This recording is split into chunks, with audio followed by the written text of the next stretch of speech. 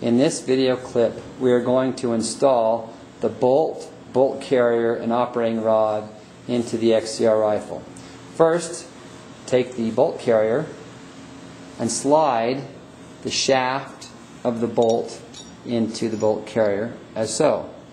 Next, take the operating rod and attach the operating rod to the bolt carrier, as so. Then pinch them together so they stay together, and shake the operating rod so the bolt is all the way forward. Next, slide the bolt carrier and operating rod assembly into the back of the upper receiver of the XCR, like so.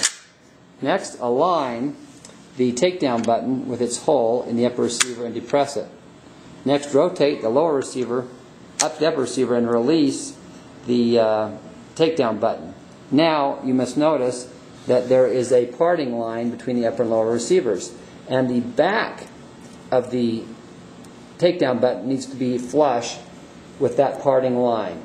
If it is not flush with that parting line, the rifle should not be shot under any circumstance, and you should contact the manufacturer immediately.